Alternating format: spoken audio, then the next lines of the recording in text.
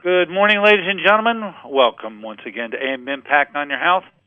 AM Impact on Your Health is heard each and every Monday, Wednesday, and Friday from 8 to 9 o'clock.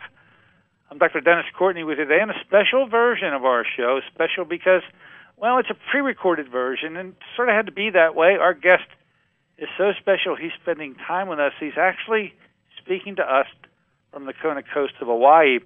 He travels worldwide, but he offers a therapy that you're all going to be very intrigued with.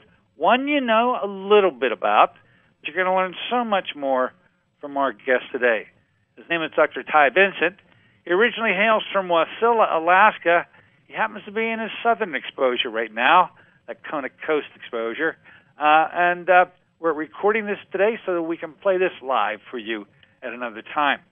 I want to say good morning and welcome Dr. Ty Vincent to our airways, and permit and allow me to impinge upon his time so early in the morning in Hawaii. Good morning, Dr. Ty. Morning, Dr. Dennis. Thank you very much. Courtney. Well, Ty, we've been trying to arrange for this for quite some time, and we saw each other, initially 2 years ago, and then we just have been recently together out in Albuquerque, New Mexico, for an exciting conference where you pretty much brought the place down with your approaches to treating immunological problems. We hope to be able to get into what it is that you do and how you do it and what differences that may be for how this treatment known as LDA is now being expanded.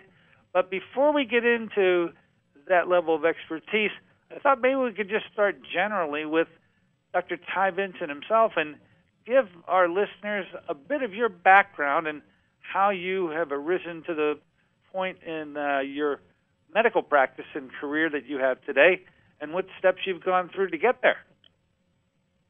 Okay. Anything specific you want me to start with, or should I start from childhood? Where are you from? Where did you grow up? I was actually born in Anchorage, Alaska, but within by age 2, my parents had moved us out to Wasilla, the town I still live in, half-time, which was only maybe 1,500 to 2,000 people back in the early 70s. And it's grown to over 20,000 since then. I've seen it change quite a bit, but it was a typical small-town USA with just a couple of local family docs that still made house calls, and I still have traumatic childhood memories of them coming in the night and giving me penicillin shots in my butt. So then I stayed there until college and ended up going out of state for a couple of years and then back up to finish in Anchorage itself. And sometime through my college career, I decided to go ahead and think about applying to medical school. But I didn't have any medical experience. I had worked in restaurants for years and taken care of myself and my wife and 2 kids I had by the time I started medical school, actually. So I was one of your more non-traditional students. I didn't just go right through. I had a family, and I had worked 2 jobs and put myself through school, so I had a lot more life experience than your average medical student, it seemed like at the time.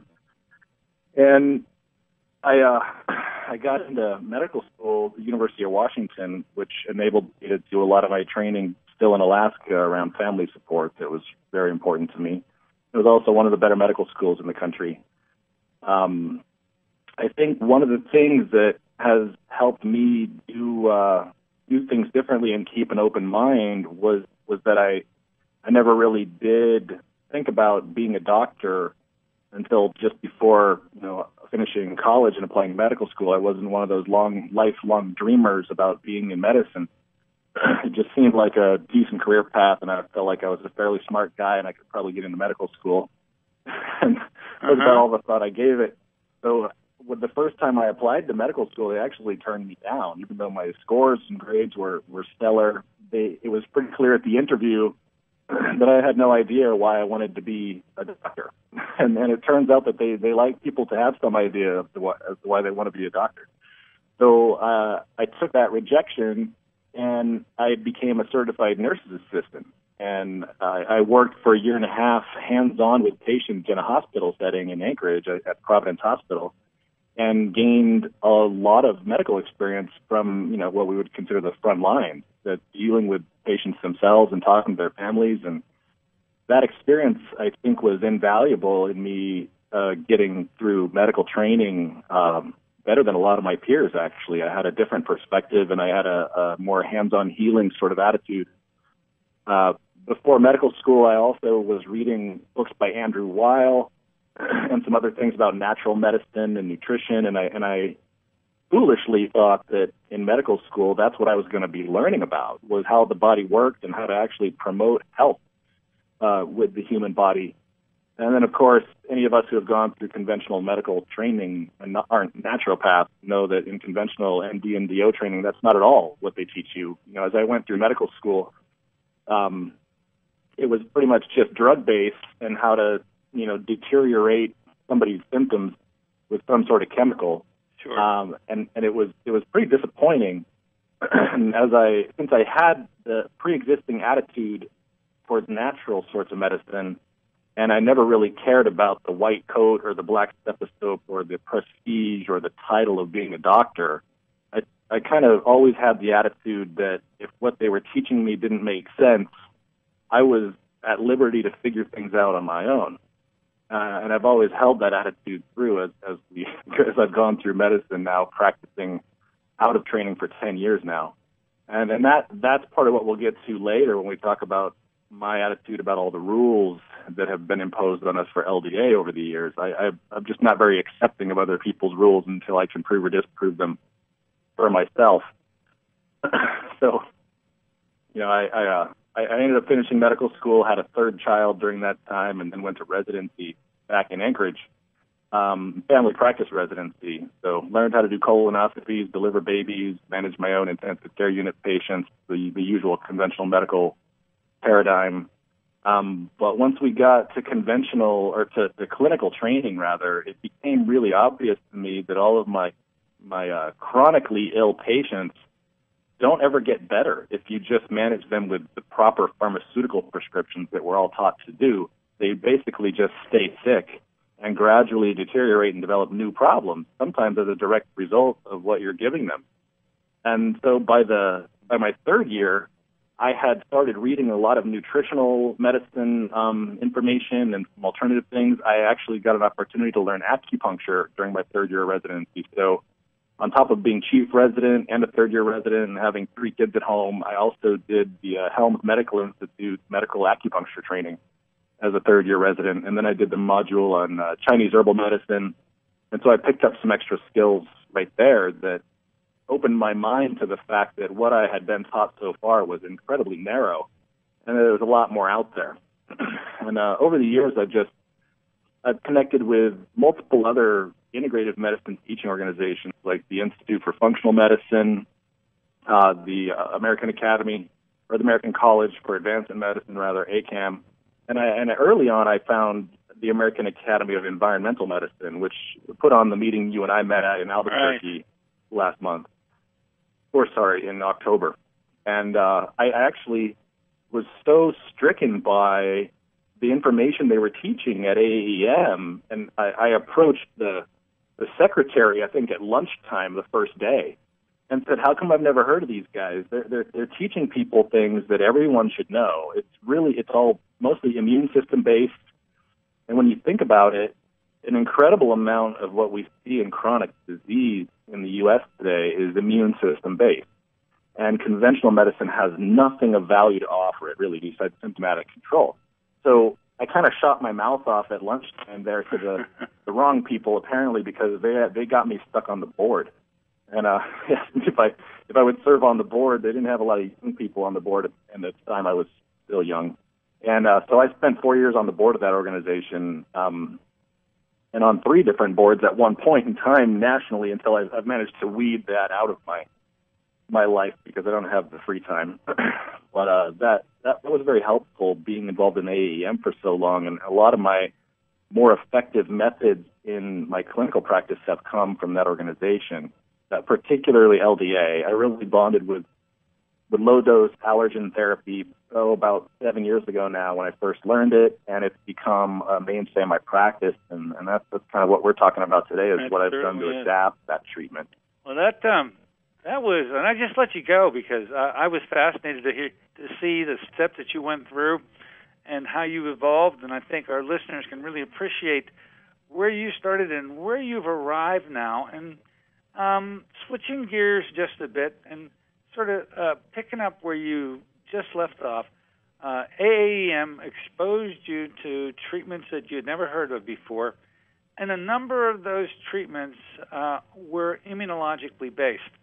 It was then a natural, as I'm listening to you, that a topic of a treatment called LDA would be alluring to you enough that you wanted to learn more. And so, if I could, I'd like to ask you about, you say 7 years ago you were exposed to LDA. We know LDA stands for low-dose antigen, and the gentleman who we've looked to for so long for the guidance on this is, well, we'll call him the godfather of LDA. His name is Dr. William Butch Schroeder.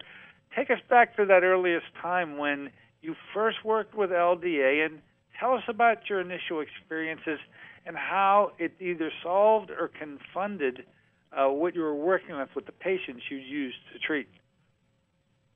Right. Well, before I went to the first workshop about LDA, I had attended the sublingual immunotherapy workshop and some of the other standard ones. So I was already familiar with provocation neutralization techniques, and I was doing sublingual immunotherapy or SLIT in my practice, which required lots of testing, skin testing with all sorts of different antigens, and then titrating to the proper starting treatment dose. It was a multi-step process that required a whole refrigerator full of antigens and lots of time and lots of money invested for the patient. And then they had to use therapy on a daily basis, and they had to keep adjusting their dose, and I had to continue making different drops for people.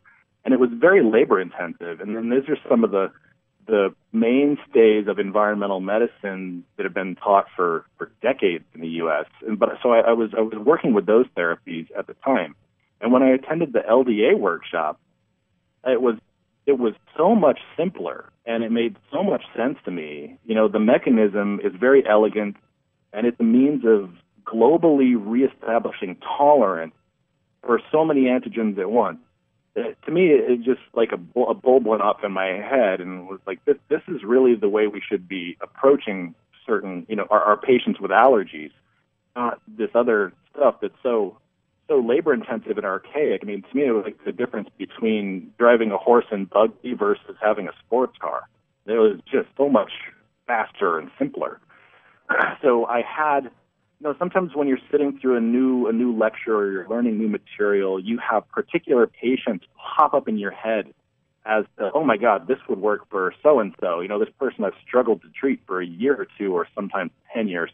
And you think, I'm going to take this home and I'm going to treat that one person. So I had a person in mind for LDA, absolutely. He was like an 8 or 9 year old boy who had the worst case of eczema you ever saw. It looked like he'd been set on fire from head to toe. Couldn't even grow hair in on his head because his eczema was so bad on his scalp. And he also had asthma, been into the ER repeatedly, and chronic sinusitis. And I know this kid's got horrible food allergies and inhalant allergies, so he was the one I had in my mind when I was learning about LDA. And I thought, I'm going to buy this LDA kit and start this therapy, even if it's just to treat that one kid. And I took it home and I talked to them, and he didn't want to do it. So I was like, all right, well, I started, offering it to everybody else that I saw that had allergies, bringing it up. And at the time, as you know, I was told all these rules that Dr. Schroeder has handed down from the original guy who developed the treatment, Lynn McEwen, in the UK. All these rules have been handed down like dogma over the generations. And I was telling people they had to eat this restrictive diet and they had to avoid this and that and couldn't take their supplements, their medications. And so, as you and many other LDA practitioners, I'm sure, experience, people refuse to do it. They're like, it's too complicated. They're just not sick enough to be able to make it worth their while to follow all those rules. But I did have enough people start doing the therapy that I pretty quickly stopped doing all the other forms of allergy treatment that I'd been doing. I didn't do provocation neutralization anymore. I didn't do sublingual immunotherapy anymore. It just so easily replaced all of that stuff for me because it's so much simpler. And was it as effective as you had hoped? In other words, from the patients that you treated, what percentage of the time do you think you hit the home run and really knocked it out of the ballpark? You know, I think that there's great response for people 2/3 of the time easily. I think there's good response for people another 10 to 15% of the time, and there's modest improvement for people another percentage of the time, enough to where they're willing to continue therapy, but they're not really cured, you wouldn't say.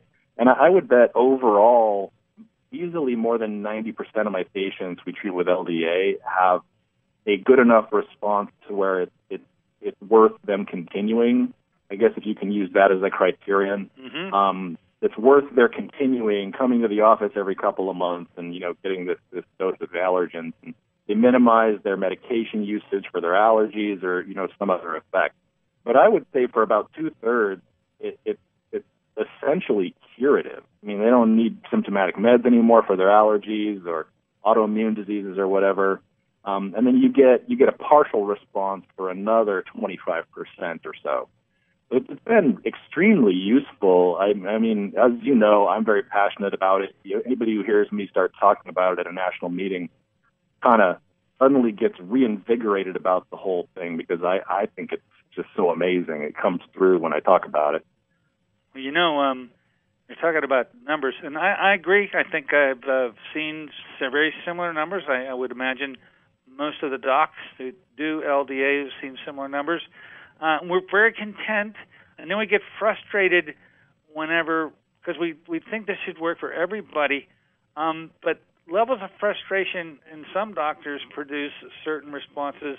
But in Ty Vincent, it looked like it took on a whole new aspect that others have never gone. And so it must have really bugged you that those percentages, small as they were be, of people who couldn't respond, you didn't give up. And you went after trying to fix the ones that didn't get better. And I got to commend you for that. But it started you on a path that allowed you to do some experimentation. I'd love you to share that part of you that obviously got upset from not being able to help others, and then what steps you took to try to get it rectified. Because I know you've been working for the 100% and not the 60%. Yeah. Right. I don't think anything short of 100% is really satisfactory. And that's part. I had a lot of patients ask me over the years, why and practitioners ask me why I came to have all these different skill sets, because I went through training in, like I said, acupuncture and herbal medicine. I became a master level Reiki practitioner. I learned environmental medicine and hormone replacement therapy and chelation and all this stuff, like a lot of our integrative colleagues learn as well. And after I got asked that question enough times, I finally realized that the answer was I don't do well with failure. Some people are content to just look at their successes and blow off their failures, and I'm not for some reason. And you're right, some of these people that stayed sick despite what I was doing, I've always taken it upon myself to figure out what else I can do. A lot of our conventional colleagues were trained to just blame the patient. If things don't work right, it's the patient's fault. But you don't really make progress that way. So I always just figured there's something I got to learn. There's something else that I can come up with or learn. And it has worked out very well for me. And patients that I've struggled with for some time, I've just told them, hey, you know what? Come back in 6 months because I will have some new idea for you by then. So 6 months to a year. I will have something that'll work. Just stick with me. Touch base every once in a while. Well, I want my listeners proven to be true for almost all of them now. I don't have very many failures left on my bucket list at work. We all have those patients that we feel like I can't retire until I figure out what to do for this lady. and I don't have very many of them left now. But I one of the things I found about LDA in general that I mentioned at my lectures is that you need to get people's vitamin D level up real high for LDA to work well. And I think one of the key things that boosted my success rate with this form of immunotherapy across the board is I push people's vitamin D levels up to where their blood levels are somewhere between like 120 and 150 is what I shoot for. And that's above the reference range for most labs, so a lot of practitioners are nervous to get them there. But there are plenty of labs out there who have a reference range that goes up to 150, and it's completely safe to do that. So, I 10,000 units a day or something north of there for certain patients, and that dramatically improves your success rate, it turns out. But aside from that, I started to realize that because of the way LDA works, which is a global retraining of tolerance to the immune system. I mean, I refer to it as more of a tolerance promoter than as a desensitizing treatment. We're used to the concept of desensitization with traditional hay fever shots and whatnot, and they don't really change the underlying immune process much, but what they do is they kind of squelch the symptoms in a very aggressive and dangerous manner. But with LDA, because of the enzyme potentiated effect on your lymphocytes, I'm sorry if that's too technical for some of the listeners, but what you're doing, and I just came up with this analogy the other day actually, is you're sending a friend request to your immune system, like on Facebook, like, hey, you want to be friends? Instead of demanding or being aggressive about it, it's hey, we're friendly. Everything in this mixture is not to be attacked any longer, and you can do that with literally thousands of antigens at the same time, and your immune system can process all of that information. It's profound. I mean, if you give the person from standard LDA, you give them the food mixture, the environmental inhalant mixture, and the chemical mixture all together, which I do all the time, they're getting more than 1,000 different specific antigens, and their immune system processes it fine.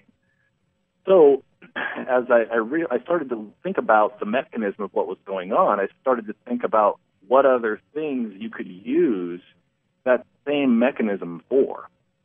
And then it's an obvious transition, or it seemed to me, to think about autoimmune disease. And we already know Dr. Schrader has offered certain specific bacteria to treat certain autoimmune conditions like rheumatoid arthritis or ankylosing spondylitis and some others. And when the specific bacterial trigger is understood for a condition, you can neutralize people or promote tolerance to that bacterium, and their autoimmune disease gets better. So there's already a precedent for treating autoimmune diseases with this therapy using specifically known organisms. All right, can you do this for me, Dr. Tai? I got a feeling, because there may be some listeners right now aren't familiar with LDA. I'm right on your page. A lot of my listeners are also too. Could you take a moment, however, thinking of those who may just be tuning us up for the first time, when you're asked, is LDA and how is it accomplished, how do you answer that question? Because there may be a few listeners right now that absolutely are confused by what we're doing. So how do you answer the question? What I tell them, I guess the simpler way to understand it is I start by explaining the ways in which the immune system can malfunction, okay? So, and I broke this out at my lecture in Albuquerque. The immune system pays attention to both tolerance, which is an actively learned concept, it's not passive, and defense. And it does these two actions within two different realms, the outside world and the inside world, okay? So if those things fail in different four little categories you end up with, defense against the external world, if that fails, you get an infection, okay? If failure of defense against the internal environment occurs, you get cancer, because cancer is something your immune system is supposed to be fending off internally. Those are defense issues. And on the tolerance side of things, if your immune system fails to tolerate the outside environment, you get allergy. You get hay fever, you get dog allergy, cat allergy, you get mold allergy, you get food and peanut allergies, chemical allergies. So that's a failure of programmed immune tolerance to the external environment.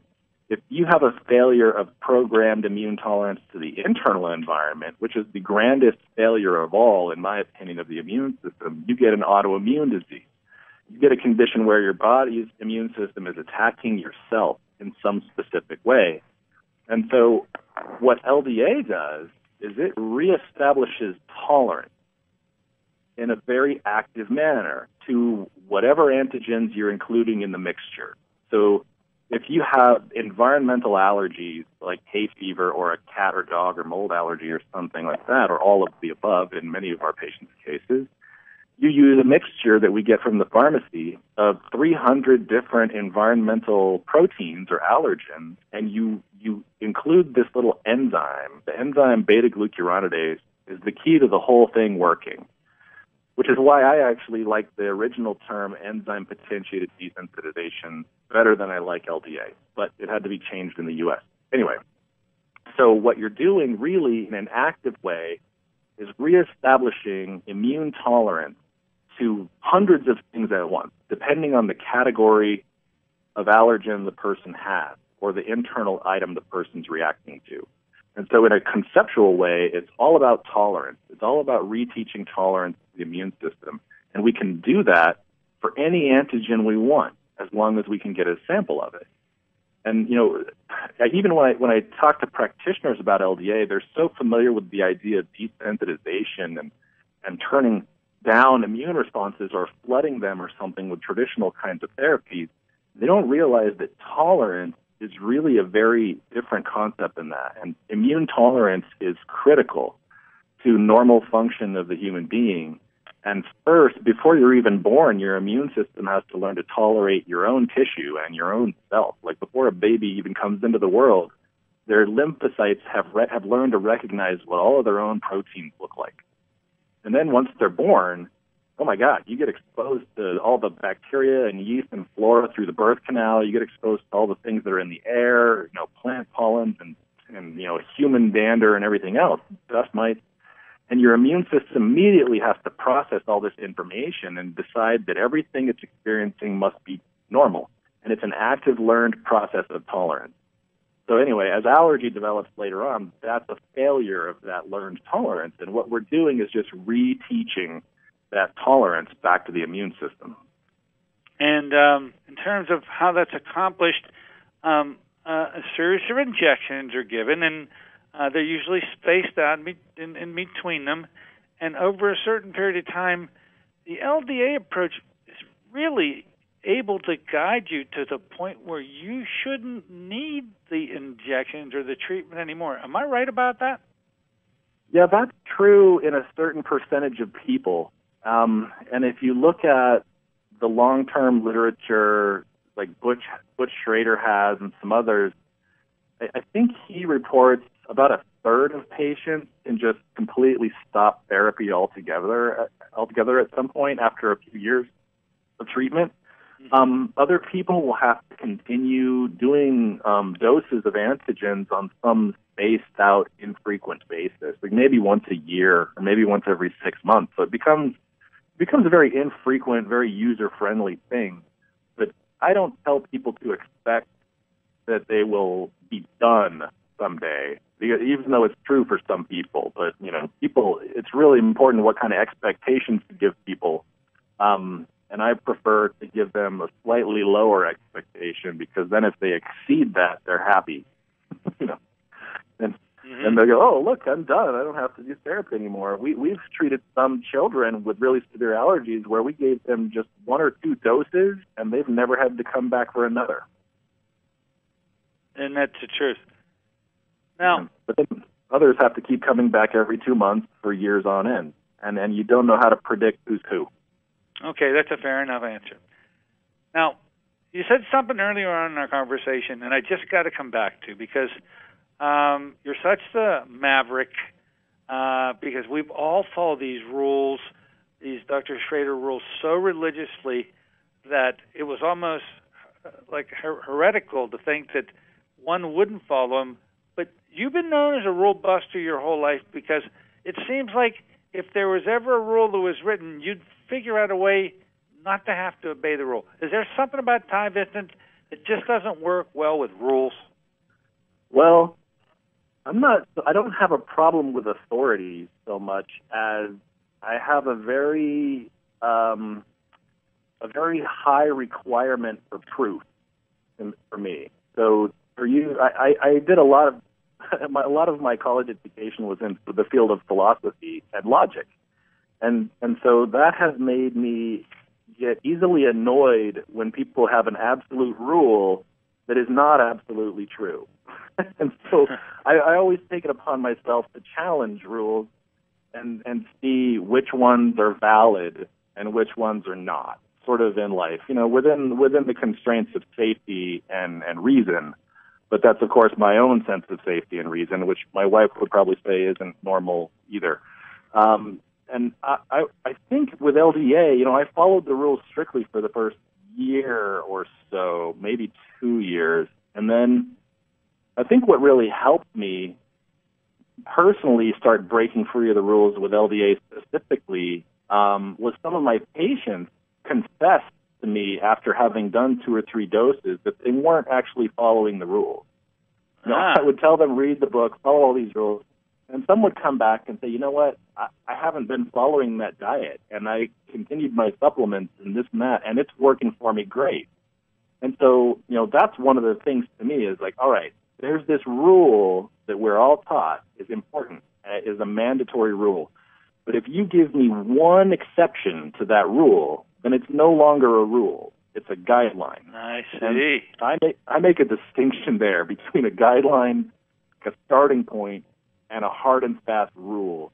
And so when I had some patients start to tell me, hey, I'm doing fantastically with this therapy, even though I'm not following all these rules, I pretty quickly stopped telling people to follow the rules. And I thought, okay, look, because your experience, I'm sure, with this and many practitioners was that so many patients wouldn't even try it because the rules were so overwhelming.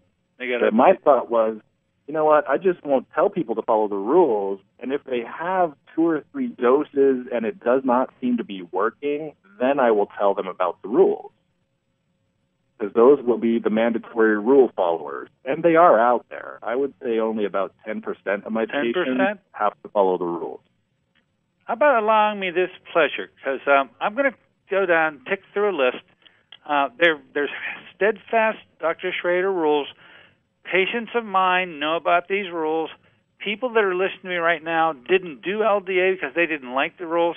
I'm going to tick through a bunch of these topics and let you just take it, okay? Okay. Let's take this first rule about, let's take the diet. Very stringent diet that Dr. Schrader puts you on about what you're allowed to eat and how you're allowed to eat it. How do you instruct your patients on diet, or don't you instruct them at all? Well, if they have food allergies, I tell them that they will probably do better if they avoid the foods that they're allergic to. And I just leave it at that. Like, just don't eat the foods you know you're allergic to for about 2 weeks after the shot. But I don't give them any other restriction besides that because it doesn't seem relevant. The list of foods they're allowed to eat in the LDA rules include like sweet potatoes and cooked carrots and certain things. And I've had patients that are allergic to those items. So, the diet doesn't make sense to me in a lot of ways, and I don't want to belabor that point much, but I started to think, you know what, this can't really be true for people in general. And I've found that as long as folks don't eat the things that they already know make them sick, they generally do just fine. That's all you have to say. Yeah, that's fine. And I love hearing it from you. What about supplementation? Always big rules about you can't take supplements. Is that true, or has that worked out to be another one of these things that doesn't appear to matter? No, I don't think that matters at all. I haven't really run into a supplement or a medication, for that matter, that really seems to interfere with LDA with any kind of consistency. I know vitamin C is on the list, for example, of something you shouldn't take for a week or so after the shot. Mm-hmm. We have patients that come in for a vitamin C IV, and we'll give them 25 grams of vitamin C, and we give them their LDA shot the same day, and it works fine. Oh, I love this. It just doesn't seem to be valid for most of my patients. But again, maybe part of that's because I have them on so much vitamin D. I mean, it might override some of these other things that would have been a factor otherwise. And what's your standard dose, just for the heck of it, for vitamin D? What are you putting these patients on? If anybody weighs more than 100 pounds, I have them take 10,000 units a day. I like to check their blood level after they're on it for a couple of months and see if it needs to be adjusted from there, because everybody's a little different. And for children, I have them take 1,000 units per day for every 10 pounds of body weight. So if it's a 50-pound kid, I have them take 5,000 units a day and so forth. And as they grow, that gets adjusted upward until they get north of 100 pounds, and then they stop at 10,000 a day. That seems to work out pretty well. Perfect. The dosing frequency, we got a 7 to 8 week rule. You follow that rule, don't you? Yes, that is the only rule that I actually follow. The only rule that is honestly true, hard and fast rule, and you cannot break that, meaning you cannot give them another dose of the same antigen sooner than 7 weeks. There's a hard ceiling on that. You can give them a different antigen, though. So if you give somebody the food antigen today, they can come back in a week or 10 days, and you can give them the chemical mixture, or you can give them the mixture I made for Lyme disease or for some other thing. Okay. Now, how about preps? We have exhaustive descriptions of triple regime, antibiotic, antifungal, and probiotic. Religiously, these are followed with certain diseases. Do you also feel that those kinds of strict preps prior to injections are necessary? No, I don't actually follow any of those. The one, and I never have, honestly. The one thing I do actually think is helpful, though, is with people who have a lot of yeast overgrowth. If they've got excessive candida or other forms of yeast overgrowth, I do like to give them fluconazole or some antifungal regimen for about a week beforehand, because having that big burden of yeast is such an immune adjutant, I guess, or such an immune distractor that they don't respond as well to the LDA. This is especially true when I'm desensitizing them to yeast specifically, which is something I started doing about 6 years ago. That's magical for people with yeast sensitivity. If I can get their yeast load down a bit, for like a week ahead of time, they do better. But for all the autoimmune diseases where you're using bacterial antigens, I've never given antibiotics or any kind of prep to clear bacteria out of the gut. You've never given those antibiotics. You can't even do that. Never given the antibiotics. I hear you right. No, never. Not once. This is my listeners and my patients are beginning to love you more and more with each passing question. I think it's easier, yeah. I think it's pretty much as safe to say you followed no rules except for the 7 to 8 week rule between injections. How about this one, though? Because I thought you passed this one off a very nice way in Albuquerque. If you inject intradermally an antigen or groups of antigens and nothing happens, okay?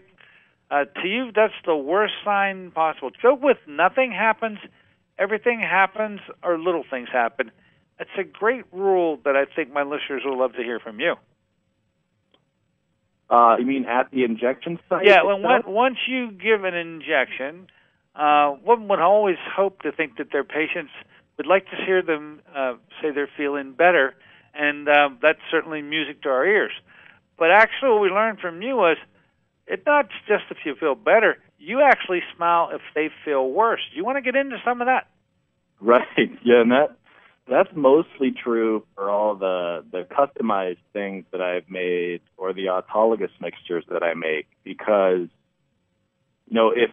when I'm experimenting, and this one we didn't really talk about yet, divergence from the standard mixtures, I started using mixtures I made from the patient's own bodily fluids or bodily substances, and I made my own mixture of yeast organisms, for example, just ordered my own antigens and made my own mixtures. But when you do those customized things, you don't know what the right treatment dose is because everyone's a little different. I mean, for the standard antigens, the treatment doses have been very well worked out, and for most people, they all get the same dose. But with these customized things I've made, I have to guess. And sometimes I'm guessing at what the trigger even is for a person. For example, the Lyme disease mixture I put together is 16 different bacteria that are involved in Lyme disease and co-infection. That's my original mixture. I'm actually remaking that mixture this month, and it's going to have more like 50 different bacteria and be more all-encompassing. But I have to give someone a dose of this at some dilution and then see how they respond. And I use it as a diagnostic tool. Like so many of our patients with Lyme disease, I'm just using this as an example because it's a good one. So many of our patients with Lyme disease have inconclusive testing, and they're not even certain of their diagnosis. So if I give them a fairly strong dilution of the Lyme disease mixture and they have a symptom flare, their joints hurt or their fatigue gets worse or their neurological symptoms get exacerbated or something, then the good news is we know their diagnosis. You know, I do get excited about that. I'm like, yes, I got the right answer. I have the right trigger. And that's good news because I know that all we have to do is dilute it further and find the right dose, and it will make them better. And this is where LDA follows some of the rules of homeopathy in that anything that makes you sick, we can use to make you well again in manipulating the immune system. It's all just a matter of dosage. Now, we're going to ultimately get to talking about your customized mixtures and autologous antigens. We're going to try to wrap up this. Let's just say this. LDA is what we've recognized this treatment as for the longest time, but you tend to use a different moniker, and I'm going to let you, Ty Vincent, tell us why you prefer and why you think it's better to use something called LDI to describe what we do. Take it away. Well, I think, LDA stands for low-dose allergy therapy. So when you're treating allergies and you're using the standardized mixtures for inhaled food and chemical allergens that come from college pharmacy, I still refer to those as LDA antigens because that is sort of a trademark term, and it says it on the label of the antigens that I get. But everything that I make mixtures for yeast, I make mixtures for Lyme disease, Crohn's disease, ulcerative colitis. I have mixtures of other random fungi and bacteria. I even have a dilution of insulin that I use for a type 1 diabetic with insulin antibodies. And all the things that I make from patients' own bodily fluids themselves, which I've done about 100 times now, I refer to all of that other stuff as low-dose immunotherapy because none of it's actually allergy. And I think it's an important distinction. One is just to separate all the stuff that I made and not infringe on college pharmacy's terminology for what they call their antigens. And the other is just my own sense of logic and reality in that I'm not treating allergy. All of these things I'm treating are basically autoimmunity of one form or another. So I think low-dose immunotherapy is a better broad term for what we're doing because it describes what's going on. We are manipulating the immune system by using very low doses of antigen. And the doses are usually diluted 1 to 1 trillion or even further. And I think anybody would agree that those are low doses, that number. And probably should be mentioned in the same breath, extremely safe because it's such a low dose. Correct. I would say, though, like the patients I have with Lyme disease, when we give them a dose that's too strong, as our first guess, if it's too strong, I've had some have really pretty terrible flares for up to a month. And, they would say, oh, you made me sicker. And I'm like, well, yeah, but it's temporary. It's just like they had a flare of their disease and begin with because you've accentuated the immune response. And so I do have to warn people that have very inflammatory diseases that if I give them a dose that's too strong, just incidentally, that they will experience a flare. But like we said before, it's good news for the future, and it just means we need to leave a lower dose. And they usually calm down with prednisone for a week or two. But I do have to caution people about those. With the standard allergy therapies, though, that they make at college, there's never been a case of anaphylactic shock or some other severe reaction by using those antigens. They're even being used in this country for 24 years now or so, and used in the UK for 30 years before that. Never a documented case of severe reaction to these shots. So yes, they're very safe.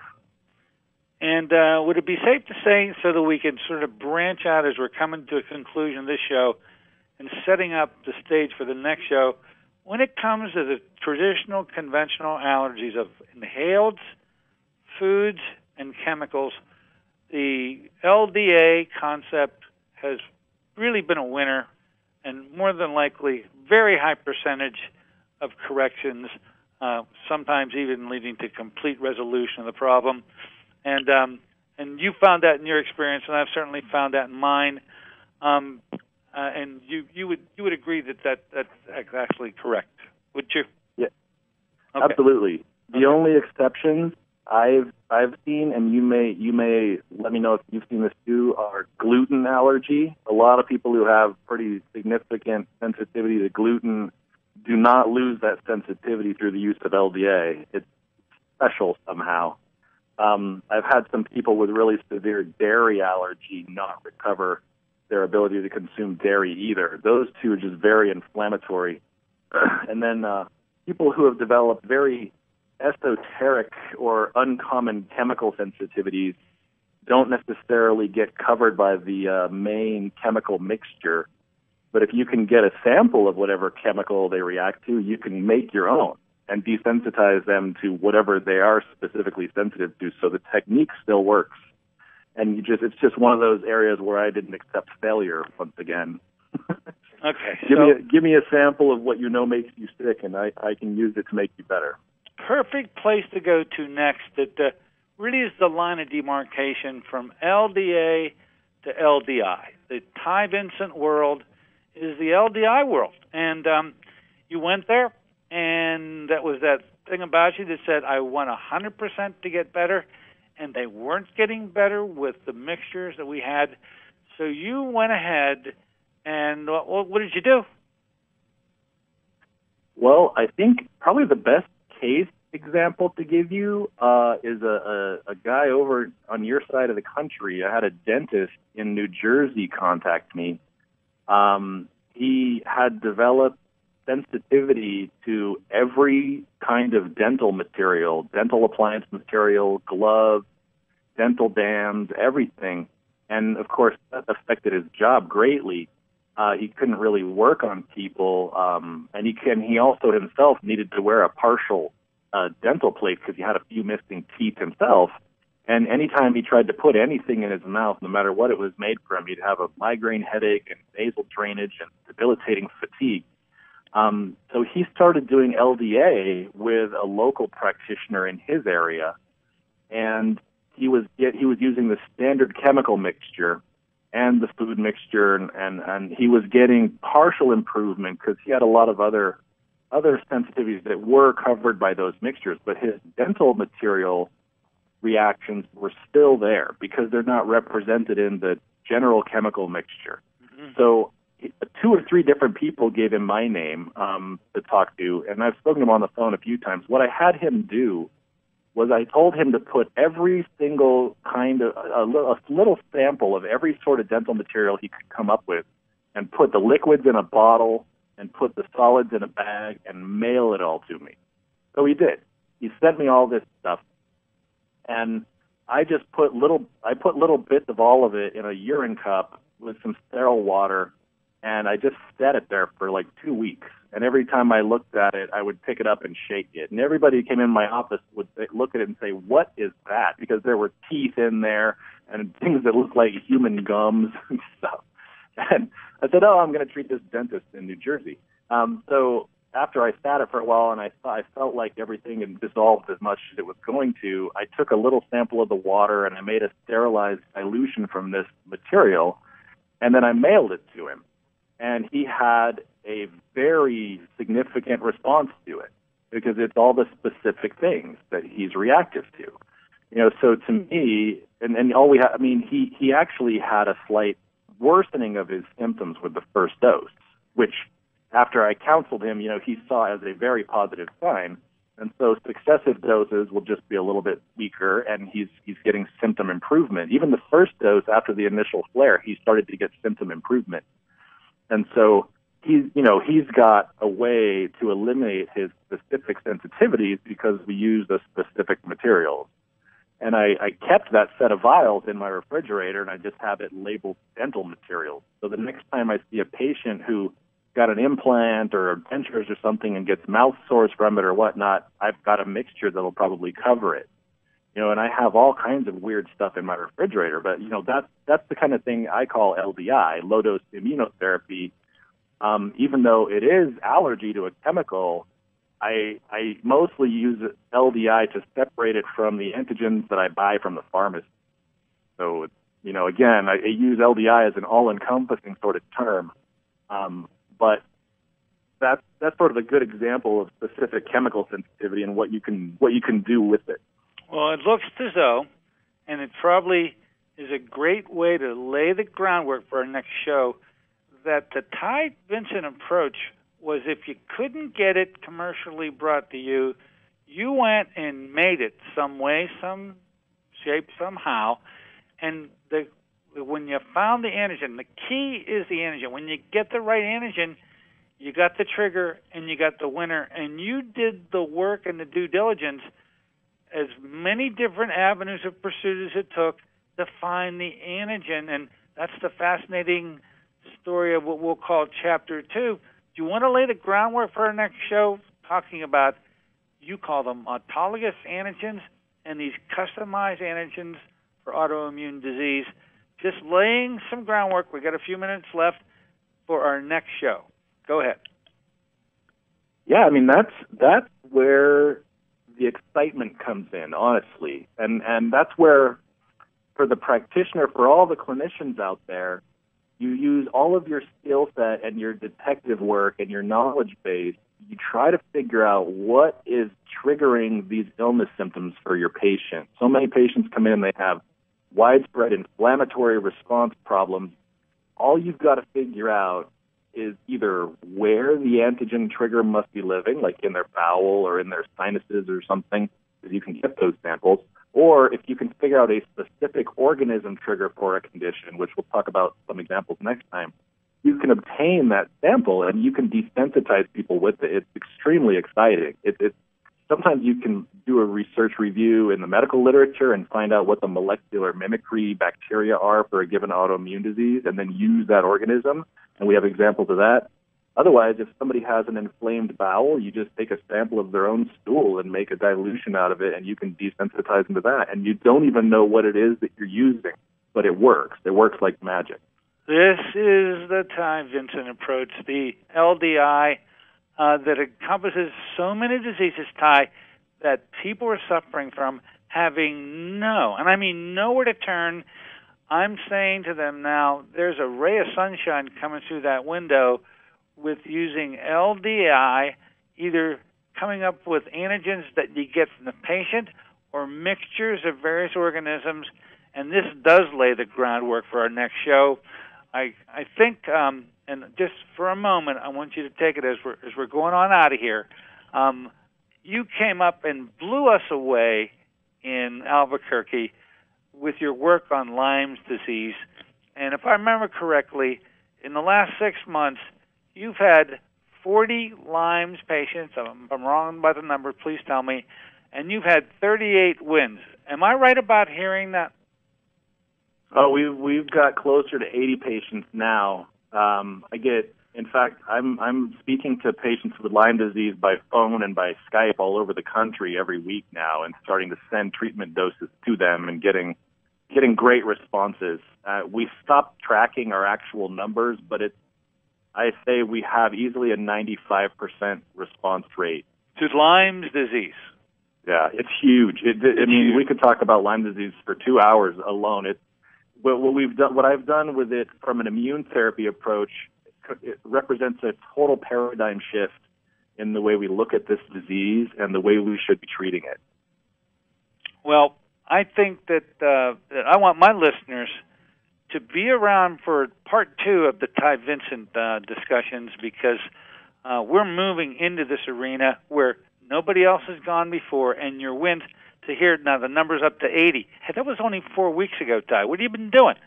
4 weeks ago, you said the number was 40. Now it's in the 80s, and you got 95% correction rate. So when you use the word correction for a disease that people are suffering from for 15, 20, and 30 years, these are the Ty Vincent LDI successes. And to be able to bring these kinds of treatments locally, I'm fascinated with your work. I'm one of your now new disciples, and I look forward to our next meeting. Any closing statements you want to make as we wrap it up for today? I think just that I want your listeners who are patients to maintain a sense of hope, even if nobody's figured out what to do for them so far. That doesn't mean they won't. And the patients that I see do the best are the ones with the best attitude. And they believe that something out there is going to work eventually. I know it's hard to maintain that attitude, but it's helpful all the way around. And, in my own career, I've repeatedly come up with things that have worked for diseases that had no known cure in the past. It's just a matter of time, in my experience. Well, with that ray of hope and that message of hope to listeners that are out there so malingering and so ill for so long, we're going to bring you on back. I know you've consented to do it, and I don't even think we can cover it in the next show. We may have to go for a few more after that. But I want to thank you today for coming aboard and really sharing with us your development, your enrichment, and how you've taken a therapy that was really intriguing enough, but you've made it a wonderment that's going to help a lot of doctors and a lot of patients do much better in the future. Ty, thanks for coming aboard with us today. I look forward to seeing you very soon for part 2 of this. I can't thank you enough. Goodbye, my friend. Thank you. Be back. Thank you. Be back. Thank you. Be back. Thank you. Be back. Thank you. Be back. Thank you. Be back. Thank you.